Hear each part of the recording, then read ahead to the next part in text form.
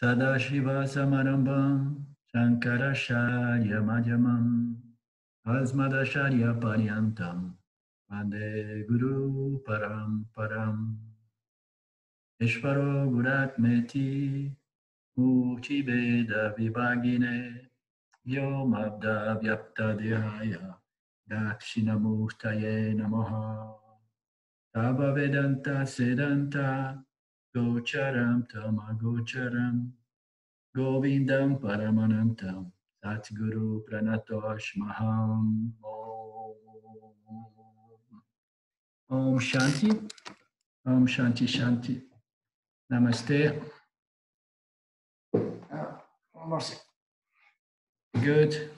Good morning, everyone, except for Claudia and myself. Yeah.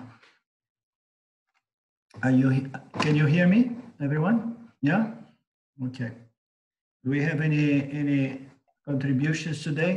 I saw Dave doing some work there. Maybe he was working out some questions, maybe something else. I do have a follow-up I'm thinking about from Monday's class. And so we could start with that if we want. I think it's a quick one. And I asked a question about, why is there mithya? Oh, yeah. And my understanding of your reply was that it's really unanswerable per Vedanta. And my thinking was does that mean that why mithya exists is that omitted from Vedanta, just never covered, or is there an answer, or is there a response, or is that covered someplace in the Vedas where to say it's unanswerable? So I'm just kind of clarifying, that's all. Yeah. No, as far as I know, in Vedanta, the scriptures, the Vedanta scriptures do not address this question, From everything I have read and heard so far, it does not address that. And I heard that being said by our teachers, our gurus as well, including Ramji and Paramarthananda. So, but if we dig into the spiritual world, we find some speculation, ideas of why, why the projection, why the creation, why this manifestation of the universe. But I think they are just philosophical speculations, otherwise the Upanishads would make. And what is the importance to know that, As I said last week, it's already difficult to understand this power that produced this apparent reality. It's difficult. I mean, we try to understand this apparent reality because we are one object among an infinity of other objects in this apparent reality called mithya. So we need to understand mithya, and we need to understand the three factors of mithya: Ishvara, Jiva, and Jagat. And this understand is fundamental for our spiritual purification or refinement. We need to understand that we need to bring into account Ishvara in the field, the Dharma, and understand how to behave. So we need to understand that, and then to understand Maya, it becomes a little bit more sensitive, more meaningless, and very subtle, and very almost impossible, as we have been verifying lately. You understand? But understand Ishvara? No, Ishvara is different, because we understand Ishvara as pure knowledge, pure intelligence, the intelligence by which all the laws governing our human experience, they are designed. So we need to understand Ishvara as the intelligent cause, and then the material, the energetic, and the universe manifest.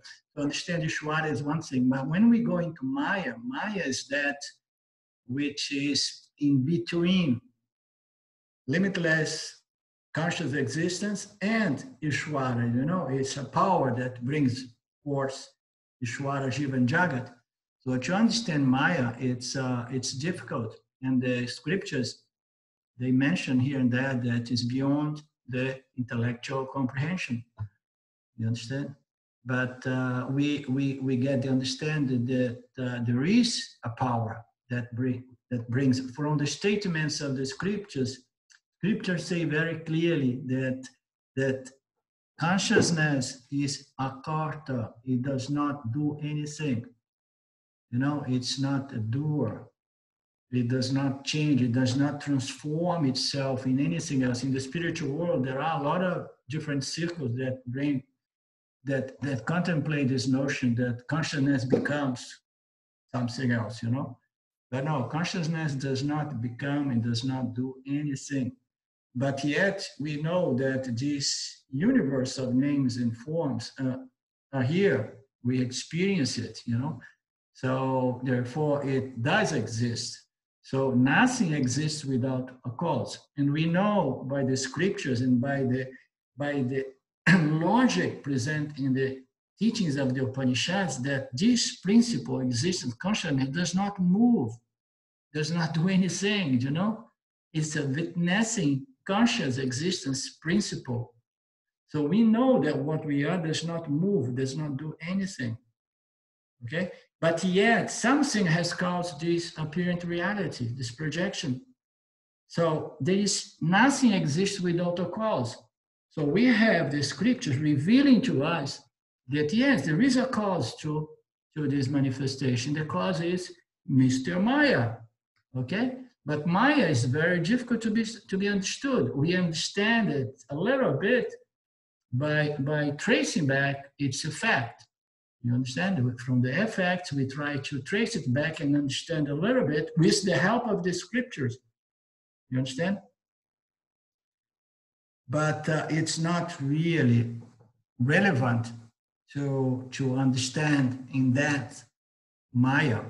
For me, it's important to understand Ishvara. This is really the key. But to understand Maya is already not really relevant. But some of us have an intellect that wants to dig into those questions more, and then we need to go into a lot of philosophical conversations sometimes, you know. So it's not really necessary to go there, but it can satisfy. And sometimes it helps to sharpen our mind, our intellect, to go into these philosophical Vedantic conversations, analysis, you understand? But from trying to understand Maya to try to understand the motivation, why Maya came, you know, and decide to project this universe. So I have never heard anything except some spiritual gossips here and there, which may belong to the Vedic body of scriptures or not. I'm more inclined to believe that it belongs to the spiritual world, you know, the New Age and all this development in the West and all these notions. Maybe there are some of these notions come from the Vedic culture as well, you know, the Lila notion, the hide and seek, you know, and things like that, you know. So does it pacify your mind a little bit, a little more, Dave? I think I understand it for me, and I can appreciate it, and I can move on. What this kind of comes from is I tried to share a little bit about my philosophy, if you will, or for my viewpoint about life with someone who has not been trained or has not been exposed to Vedanta. Right. And then, of course, they wanted to share their perspective and what they've learned and what their journey is. And so their question was, well, why? You know, what's the why? And I couldn't really answer it. And this answer is fine, but it isn't one that I can share with others. It doesn't help that. Well, I mean, if he really wants to know why, you need to tell them. So first of all, you need to understand Maya, and for that you need to come to a Vedanta class, because, you know, you have to go step by step until you get to understand Maya. You know, you have to understand Ishvara first, you as a Jiva, and the Dharma field, you know, I mean, it has to go step. You cannot talk about Maya. Maya is an advanced kind of subject, you know. Yeah.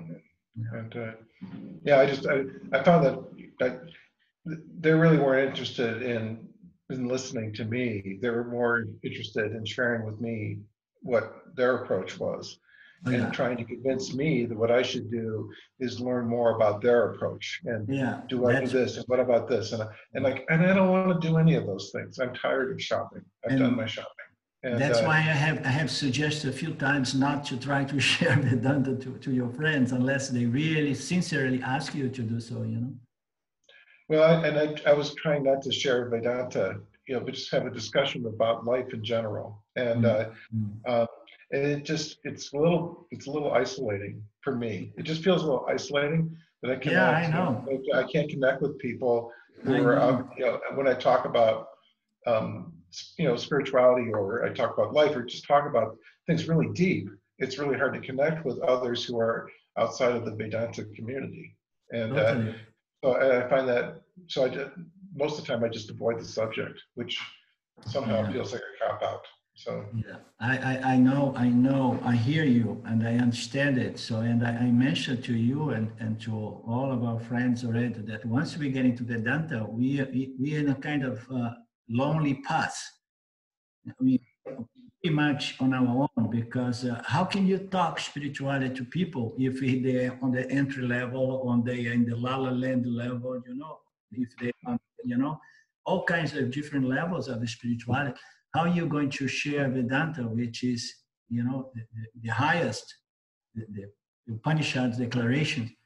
So it's very difficult. I understand the difficult. How I can connect to someone, you know, who is going to immediately label me as someone intellectual. This is just conceptual, and you know, and then immediately the person wants to share or teach you or convert you to their idea. So it's you you on your own, my friend. I'm sorry to tell you, I didn't tell you that before. and and yeah, I mean, I've dealt with this, on and off for past couple of years, and so I appreciate I had to keep visiting it again and again, and I I understand. apologize to others for doing that, but that's just where I'm at, Yeah, um, and this kind of connection with others is something that I feel like I want, and not like I feel like I need to or whatever. Most of the time, if somebody's interested at all, then I kind of I suggest to them that maybe they read, Eknech Iswaran's version of the Bhagavad Gita, right. which is how I got started. Yeah, And um, and if they don't do it, then I just let it drop. But yeah.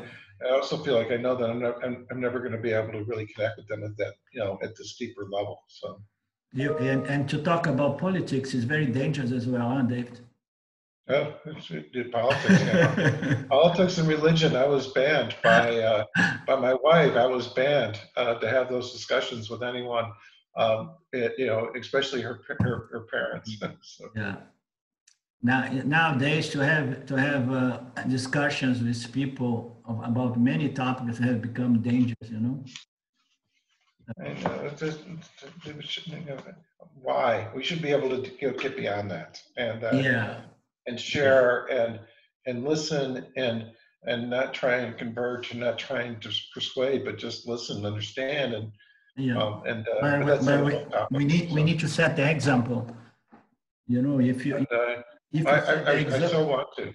I huh? still want to. I'm just really, it's really difficult I it's know. difficult to listen. Yeah. So, Yeah, I mean, it's difficult because there is a vasana there of wanting to share this, to bring it to other people. You know, it has benefit you, and you want also to benefit them and so on. But it's very tricky. You can even if you have a good relationship with some people, you may spoil your relationship trying to do that. yeah. And, so, um, okay. I understand. Thank you.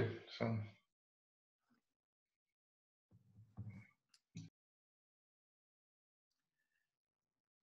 You don't like American football? You can talk to football with them.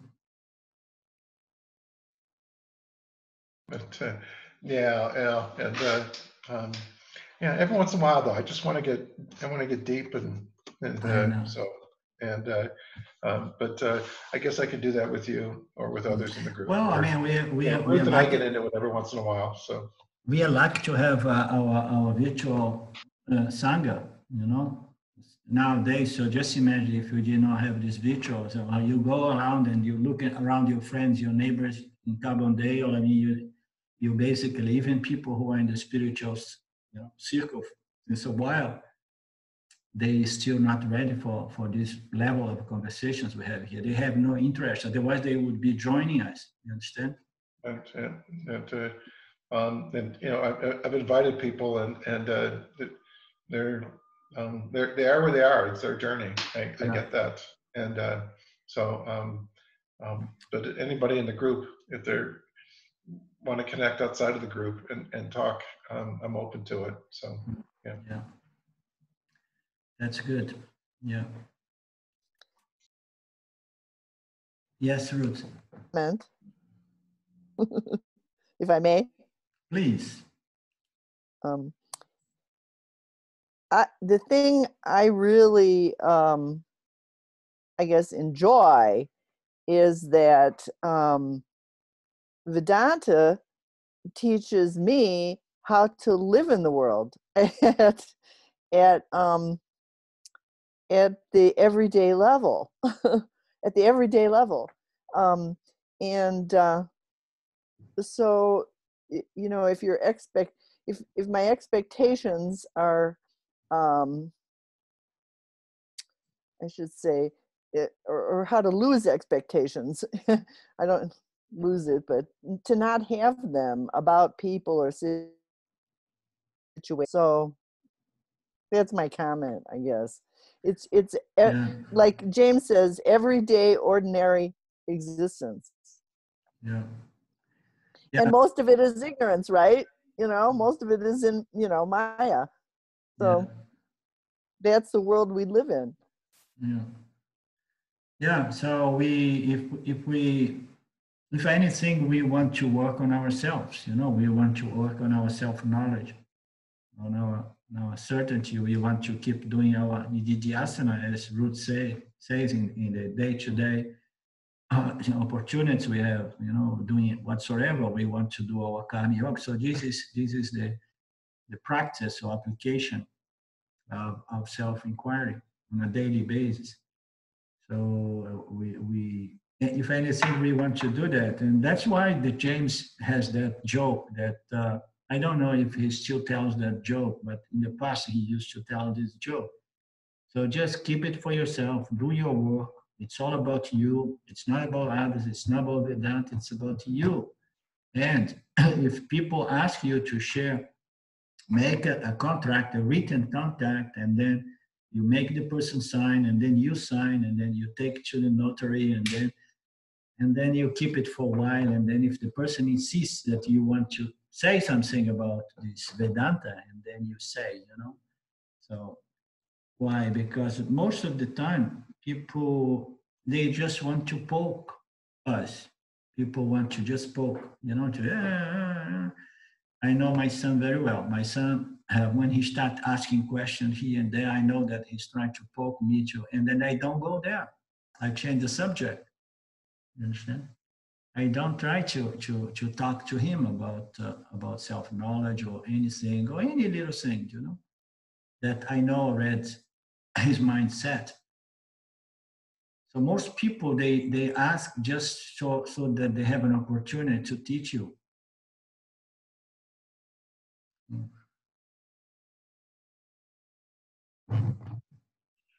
Arlindo, so can you say that really when, in terms of human relationship, that it's really just a play of someone's vasanas with your vasanas? Yeah. That's what's going on. It's really not. Yeah. No. Really. Well, you can only relate to people to the degree that you find a common ground. Okay.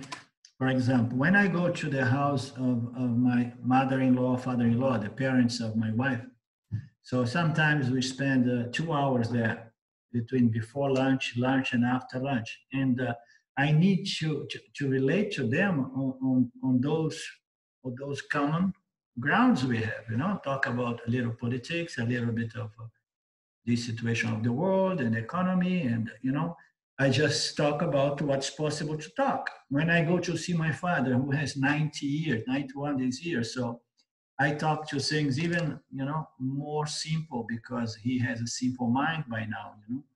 So he repeats himself. So you have to find out something common. The difficulty with relating with people in general, when we lack relationship with people, contacting with people, the problem is that we need to, in order to relate, we need to have common values, common ground, common ideas, common interests. If there isn't, you know, if you want to relate to someone about self-inquiry and self-knowledge, and the person has no interest in self-inquiry and self-knowledge because the person is interested in yoga and other things in the world, you understand?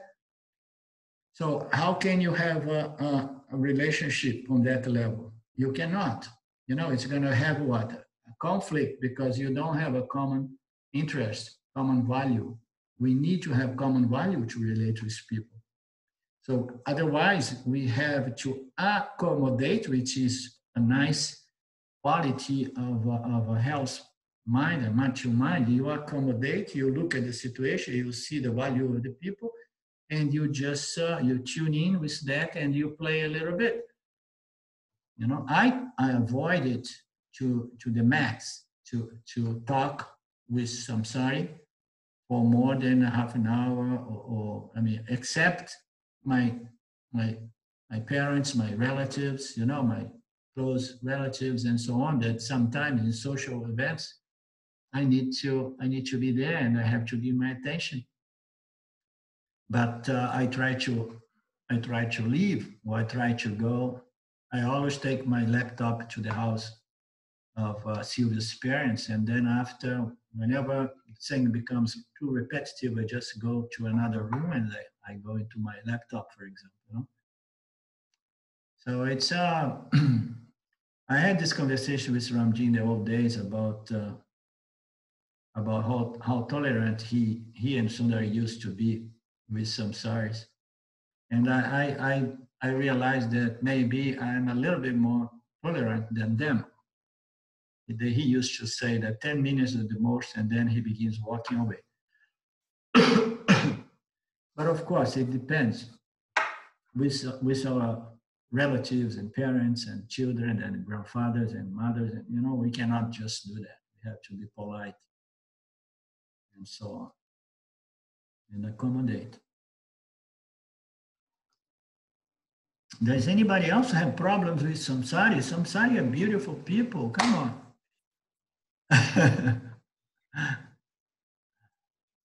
Yeah, I understand. I hear what you say. I feel my relationship with my family has grown more distant. But on the other hand, I feel less emotionally attached to it, and I feel more independent and happy also.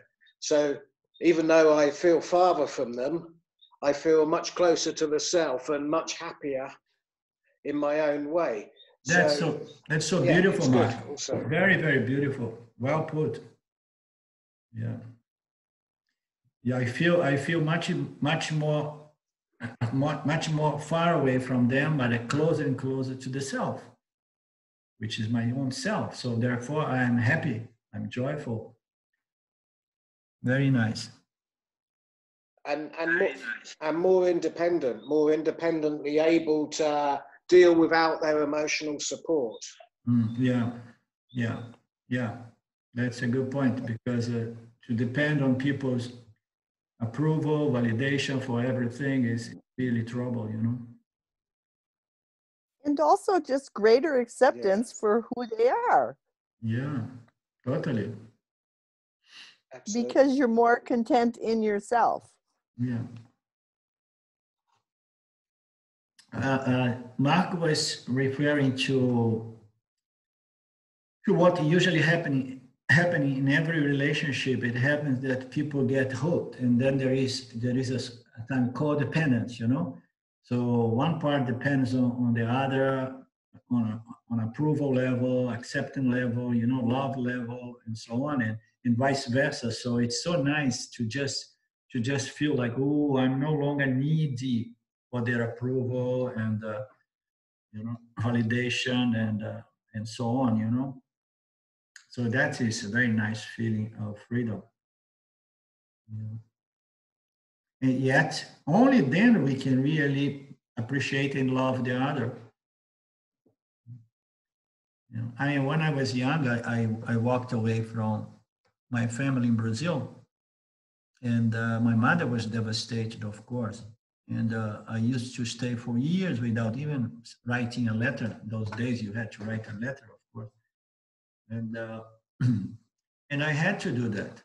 I had to do that, in spite of, you know, I had to break it completely apart. And then only after several years, I could come back, and I was a little stronger to stand on my own and not be caught up again with all the game of guilty and blaming and, you know, and trying to make me feel wrong and what am I doing with my life and so on. So we need to sometimes take some distance until we can come back and love them, because now we stand on our own. We are sure about, you know, our position. I don't need any more love, approval, validation, recognition, and then I can love and appreciate them, knowing about their limitations, as I don't know if it Roots or Lynn said. Yeah. Yeah. We are definitely alone in this journey, you know. We were born alone and we're going to die alone. So we cannot go leave this world with anybody.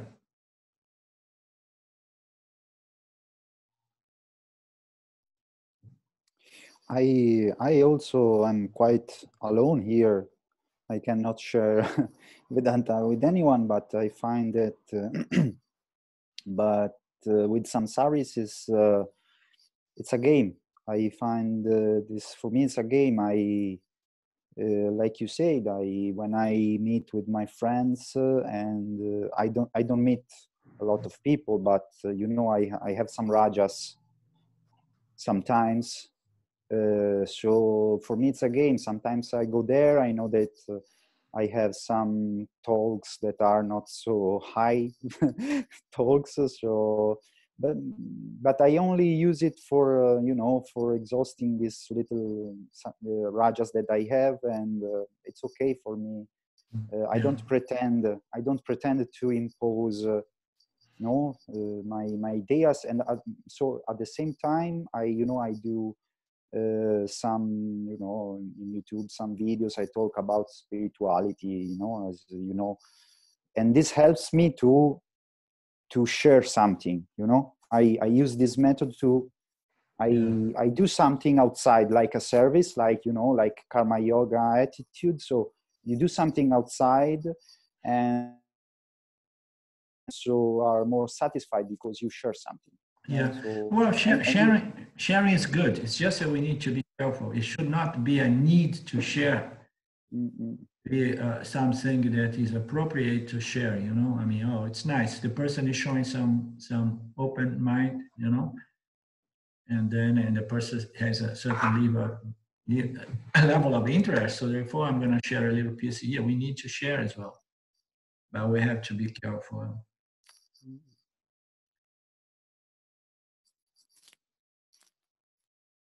Arlindo, I also want to ask you about this topic of Maya, and because I found it very interesting, and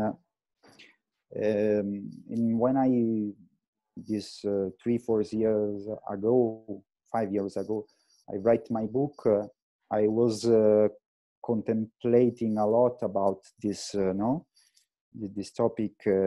I don't know about Maya at that time. I don't know about Maya at that time, but I was thinking and contemplating about this fact, this why this illusion is manifest. Why, this? So I was contemplating this, and the answer that comes to me was that it was not that the consciousness need to manifest because it was bored. It comes to me only, the first thing that comes to me is that Maya, this manifestation, is a little thing compared to consciousness.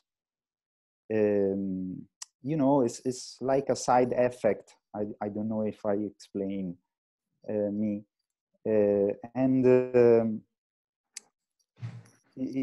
I also share that there is no real reason about that, but I don't know. It's like a side effect of. It's understandable side effect. It's right to say that. Yeah. I don't know if it can be a good understanding about Maya. I don't know. Side effect is, I mean, when you take a substance or medicament, so you do that. Yeah, more or less. To have an effect, and then a side effect is usually is an effect that is not really. I mean, it's I wouldn't use that analogy, you know. And yes, and not even an effect. You understand? It's an effect of Maya, this universe, but not of consciousness. Consciousness is what we say, the causeless cause.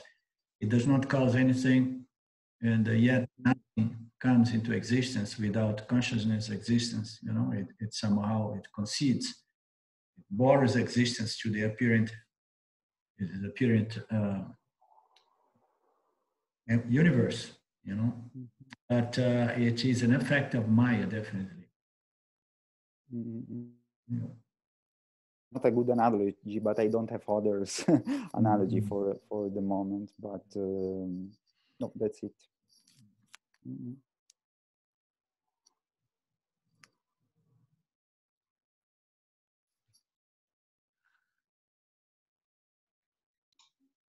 It looks like the space bar to unmute doesn't work anymore.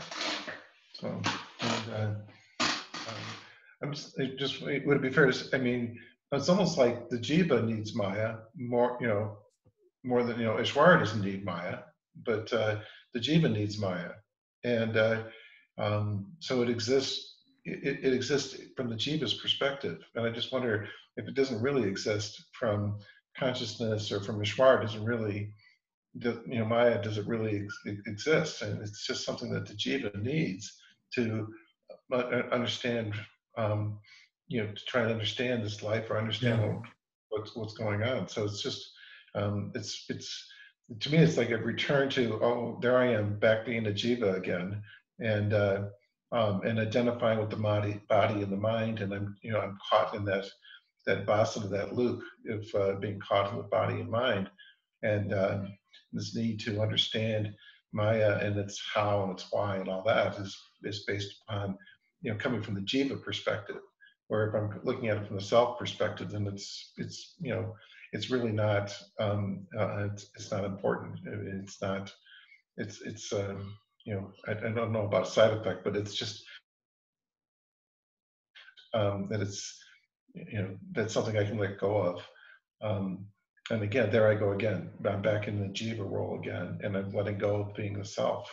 And but it's hard to sit in the self because it's hard to what? It's hard to sit with the self, because even when I think about the self, I feel like I get the body and the mind, you know, wrapped up into that. And you know, so remembering to go back to be the self, and then awareness. And maybe that's all I can be comfortable with, is just being aware that Maya exists because a jiva, you know, makes it exist. And so, well, yeah, Maya is a conceptual object. Okay, so it's a conceptual object in the mind of the jivas. It was revealed by Ishvara in the scriptures, the concept of Maya, and then the jivas contemplate on this concept as the cause of this universe, which includes the jiva itself. So it is an object. Everything here is just not real. And but you said something about Ishvara. Ishvara, he does not care to Maya, does not care to anything, because Ishvara is not a jiva, it's not an experiencing, knowing entity. Is the knowingness that somehow allows jivas to experience and know. You understand? Ishvara is pure knowingness, pure intelligence, and it's out of this intelligence that universe is created, maintained, and recycled again and again. It's just this conscious, self-conscious being, which is not an experienced entity, but it is the very stuff, the closest thing to understand Ishvara, the very sattva, the intelligent, efficient cause of this universe, so that consists this infinity of these objects, including the jivas and so on. So Ishvara is a byproduct of Maya. Maya brings about Ishvara, Jiva, and Jagat. Maya is this power. It is a power that brings forth Ishvara, Jiva, and Jagat. So Ishvara, in some scriptures say that Ishvara is controlled by Maya, is dependent on Maya. And some other scriptures comes back and say that Ishvara controls Maya. What it means, there is an apparent contradiction there. The contradiction is that although Ishvara is the reflection of consciousness on an aspect of Maya, which is dominated by Sattva. So that brings about this intelligent cause of the universe. So Ishvara is a product of Maya. But once Ishvara comes into place, what it does, it controls, it manages the guna, and then and only then it brings about all names and forms, and then it keeps recycling it, bring them into existence and break them down, bring them into existence. So this is Ishvara, this is intelligent power, this knowledge power, you understand? So it plays with the three gunas. And Maya is fundamental, is these three gunas on which Ishvara, Jiva, and Jagat are project. But then when Ishvara comes, Ishvara is the one who is going to play with these gunas and then turn them into the subtle elements and then assemble all these names and forms of the universe. So sometimes the scripture will say that Ishvara controls Maya, because Maya is often defined as the three energies, primary energy. The three energies is Maya, and then this Maya, this mirror-like macrocosm reflector is what produces as a reflection. It produces Ishvara, Jiva, and Jagat. The reflection of consciousness on this mirror-like apparatus on its aspect, which is predominated by Rajoguna, brings about the Jiva. And the other aspect of this mirror-like apparatus called Maya, which is more predominant with tamas, brings about the physical material universe. So Ishvara and Maya is the three gunas fundamental, and Ishvara is this intelligent power that has the power to later on play with these three gunas and assemble the elements and then the entire universe out of these primary elements.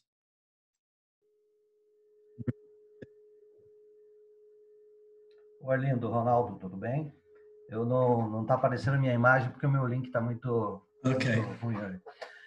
O que eu entendo disso é que as pessoas, e isso vale para mim porque eu tenho contemplado muito essa questão, nós temos que entender que Vedanta é uma ferramenta, né? Nós não podemos levar ao pé da letra, claro, é uma ferramenta conceitual, onde, assim como nas escrituras, para você achar a estrela Arundhati, tem que serem feitos alguns apontamentos para que você chegue até ela, porque ela é muito pequena no espaço. Então, Vedanta é uma ferramenta, a gente não pode levar ao pé da letra, a gente tem que entender que ela é uma ferramenta e que o nosso intelecto tem limitações. Né? Então, não quer dizer que o que está sendo falado ali é a realidade, assim como você tem o modelo do átomo, é um modelo, né? Não é que não seja a realidade, é o modelo. O modelo do átomo é aquela bolinha com um núcleo no centro e os elétrons em volta. Mas isso é só um modelo, para te apontar a verdadeira realidade. Então, tem certas coisas que nós temos que entender que não tem como entender. Né? Porque se a gente olhar para todo aquilo que está sendo colocado ali como sendo aquilo mesmo, não é um apontamento apenas. Né? Isso que nós temos que entender. O Ronaldo está dizendo uma coisa muito interessante, muito importante, é que o Vedanta... sorry. Ronaldo was saying something important, that Vedanta is not the ultimate truth. I'm going to cut it short. Vedanta is not the ultimate truth. We are the ultimate truth, and Vedanta points to that ultimate truth. So everything that we hear about Vedanta, all these constructs, these philosophical constructs, they are concessions to ignorance, so that these tools can help us to understand what is really real, which is my conscious existence. So Vedanta is not reality. It just helps us to understand what is reality, what is this Satya. So they are tools. They are signposts, as some would say. Some pointers. So we should never take these constructs of Vedanta as reality, but they're just tools that directs us to the reality. And the reality, what's the reality?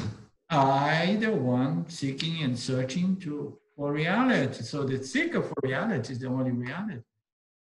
And all these concepts that we have from the Upanishads, it serves the purpose to pacify the mind, to resolve the mind, so that the mind rests with its questions and, no, I cannot accept that I am this because I have this question, that question. So we have all this, So then we need to have the medicine, and the medicine is what? It's more reality. So ignorance is irreality, and knowledge is irreality. The only reality is self-knowledge. I am that. But the body of knowledge called Vedanta is another form of ignorance that's going to neutralize the previous ignorance. The I am the body, mind, and I'm small, limited, and inadequate, and insufficient, and so on. This is ignorance. And then Vedanta comes and presents another ignorance, which is, no, you are Brahman, you are limitless, and this and that, and that. It's one ignorance that's going to be applied to other ignorance. Now, what is reality? You are the reality. And once you apply this tool, this ignorance, against the primary ignorance, and then they just neutralize one another, and you discover that you are the reality. All of this. That's why this is the ultimate teachings, that they are very dangerous to be presented. The ultimate teachings are that you have to throw away everything. You have to negate everything, including the Upanishad, and this. None of this is real. The only reality is I. But if you tell this to people prematurely, they may develop enlightenment sickness, and they may get deluded. They may say, yes, I got it all, and so on.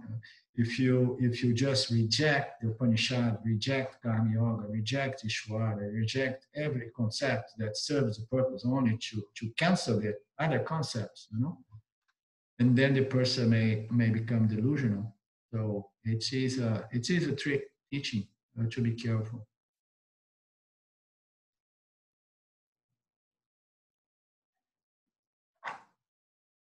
But that's the truth.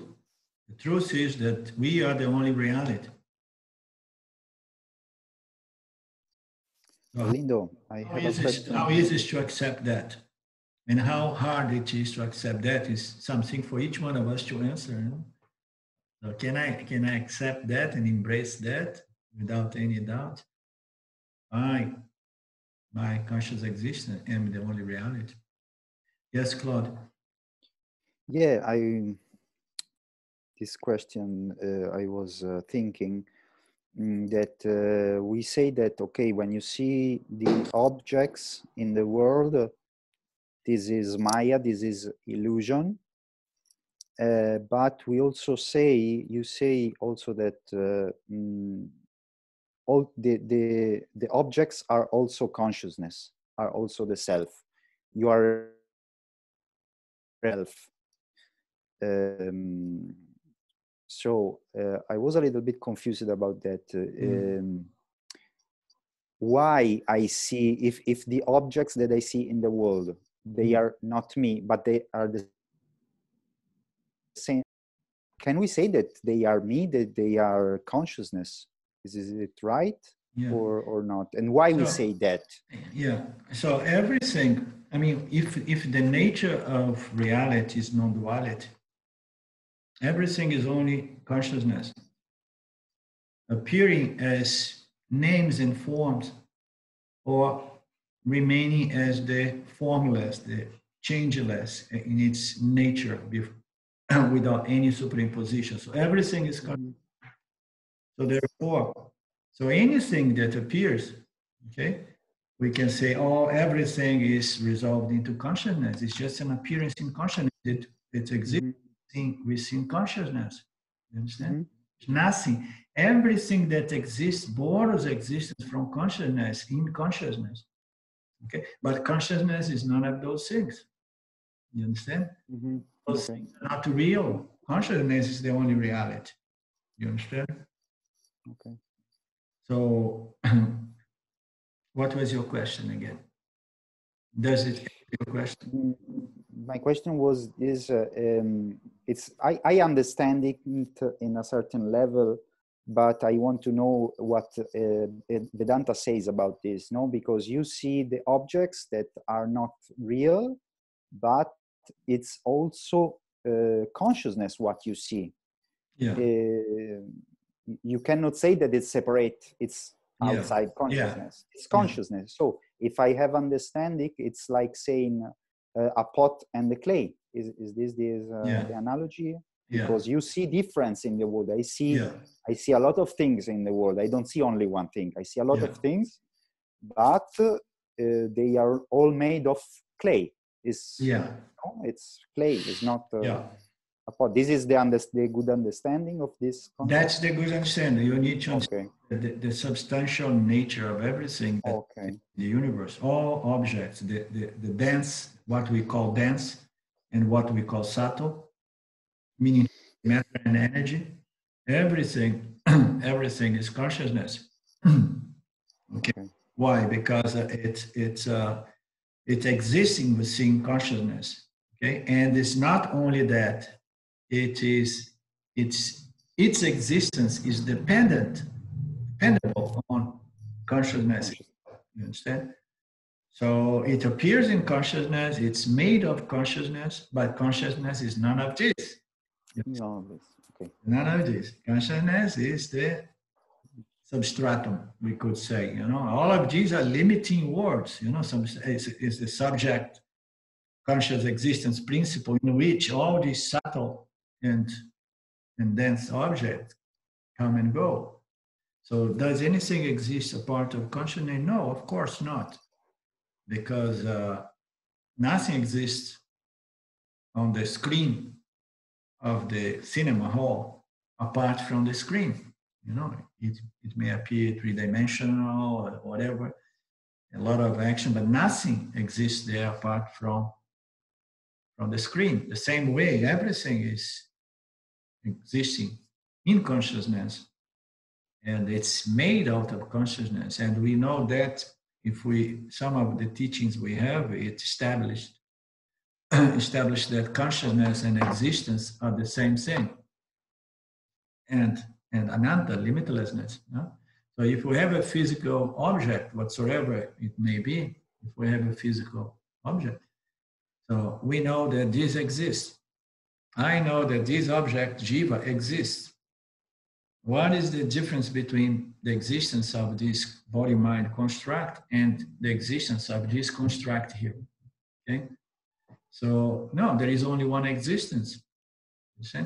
So therefore, if I exist and this exists, and if this, which I am fundamentally, is consciousness appearing as the jiva, so I know that if this exists, although this one does not really reflect consciousness in the same way that I, jiva, reflect consciousness to become a conscious experiencing entity, this does not.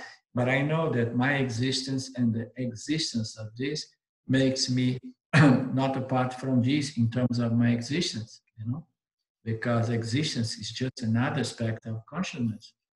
That's why we say consciousness is Satchitananda, existence, consciousness, and limitlessness.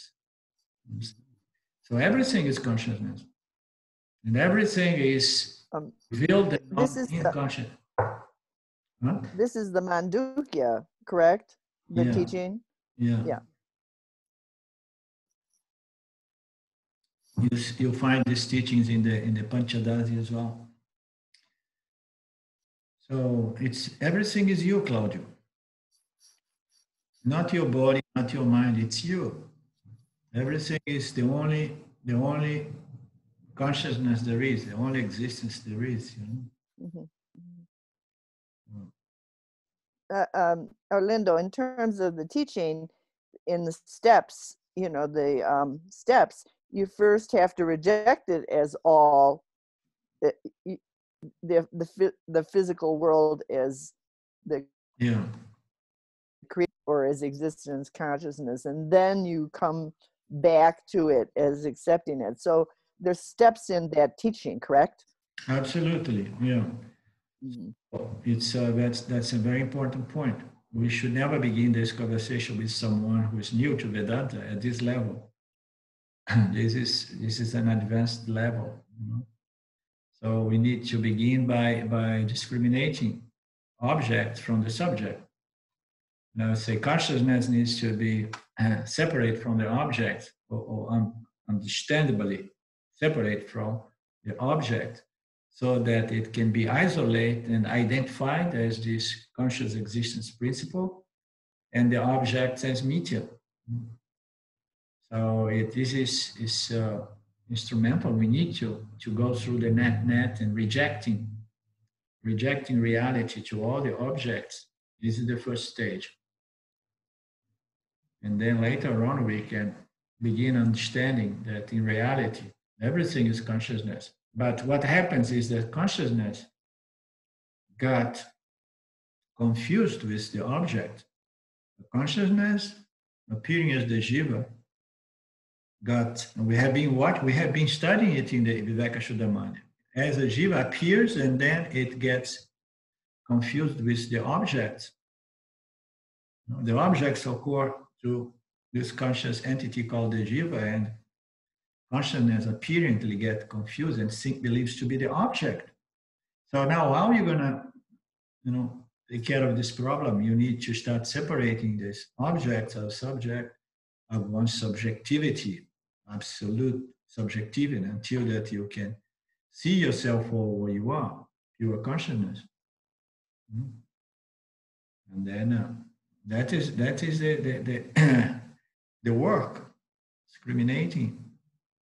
It's so easy to get attached to object, to get involved with object, to get emotionally involved, emotionally, confused, and so we need to keep this satya mithya discrimination alive all through.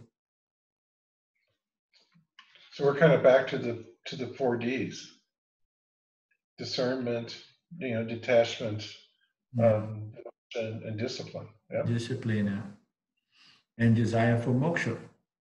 Yeah, that's what I mean by devotion or desire. Yeah, desire for moksha. But it keeps coming back to the 4 Ds, and I forget them. Again. Yeah.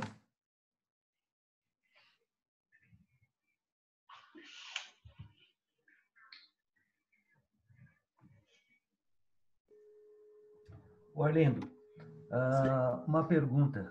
Não sei se posso ficar fazendo pergunta em Sim, sim, português. sim. Tenta ser o mais sucinto possível. Tá. O seguinte, então vamos lá. Eu tenho uma parede, uma pedra, tá? Que é um elemento inerte. Obviamente eu tenho tamas, rajas e sattva, tá?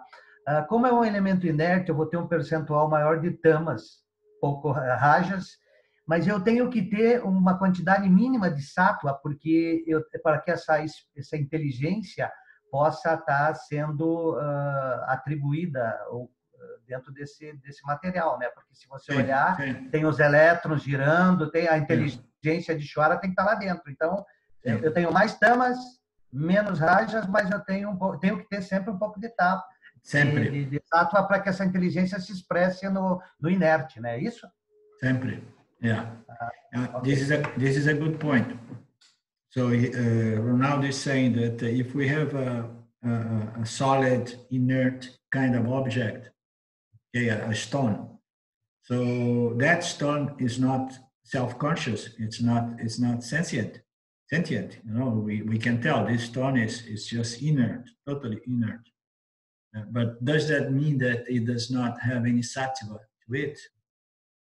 That doesn't mean that it's only constituted by tamas. No, it is constituted by the three gunas. Like everything in the universe is constituted by the three gunas. It's just a question of its proportion.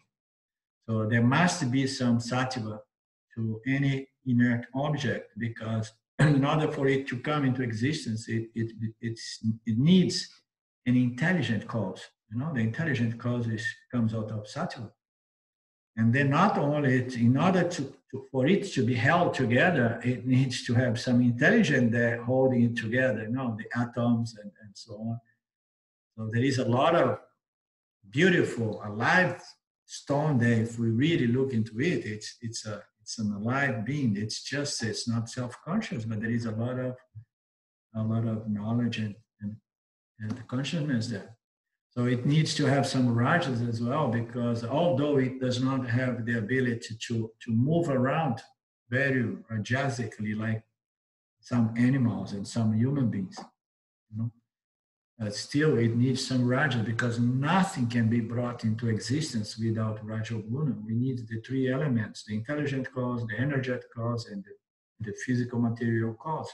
So it needs rajas, and of course it needs tamas, and because it has a larger proportion of tamas, what happens? It's an object which does not contain a subtle body. You understand?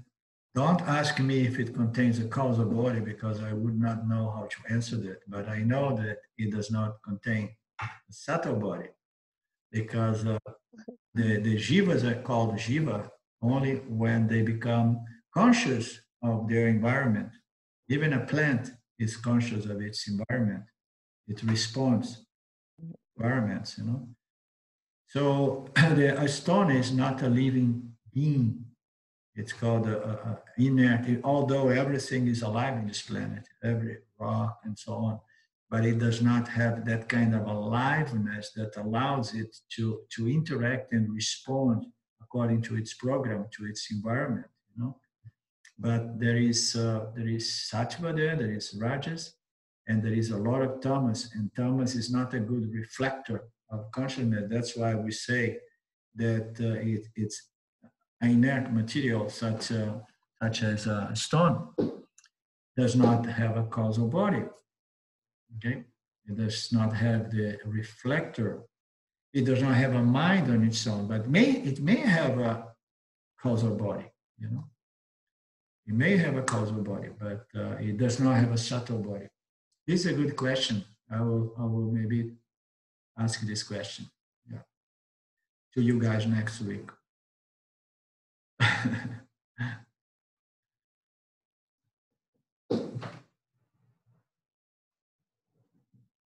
My internet is a little bit slow today. Are you guys listening to me?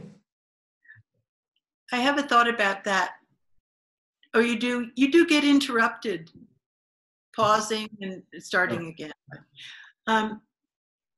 So if a rock we know no subtle body. Wouldn't it have to have one with the macrocosmic causal body anyway? I mean, you can't separate the macrocosm and the microcosm in reality. So yeah, it would have, wouldn't it? yeah, it makes sense that everything comes from the macro, you know. Yeah, everything comes from the causal. There is a cause. There is a notion, a thought, an idea about a stone and this and that. Everything exists in its cause, seed, potential, you know, dimension, and then it manifests. So that's why I did not want to say it does not have a causal body. Very well said. Yeah. But we know that it does not move around. It does not respond. We can sense that it does not have a mind. So your cat has a mind, and you know it. You understand?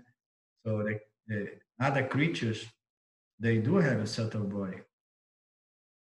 You know, nowadays there are cats that are even doing therapy. I heard cats and dogs doing therapy.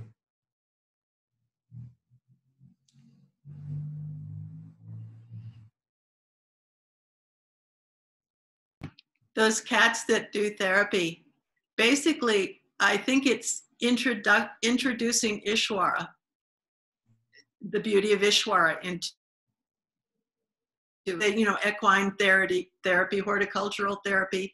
It's all just that connection that's really healing, I think, to the mind.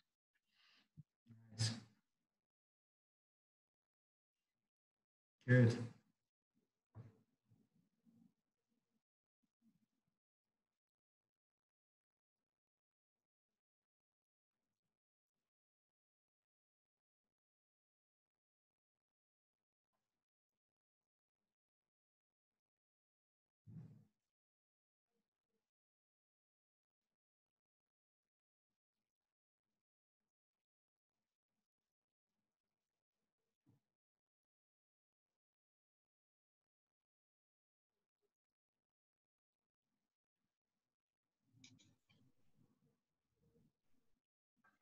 So are we at end? I'm just trying to reconfirm that Thursdays are about an hour because I try and schedule my day accordingly. And thinking this is an hour and a half type of discussion. No, it's 1 hour. we should end now. Okay. Is that what you're trying to say now? Okay. I want to mention to you that we are limitless consciousness, first of all, and we are working on have it firmly established directly, you know. So doubtless self-knowledge, full total conviction about this, you know. And I also want to mention if you at any time, at any point you wish to do one more of these meetings, so I'm open to look into that as well. On any other day.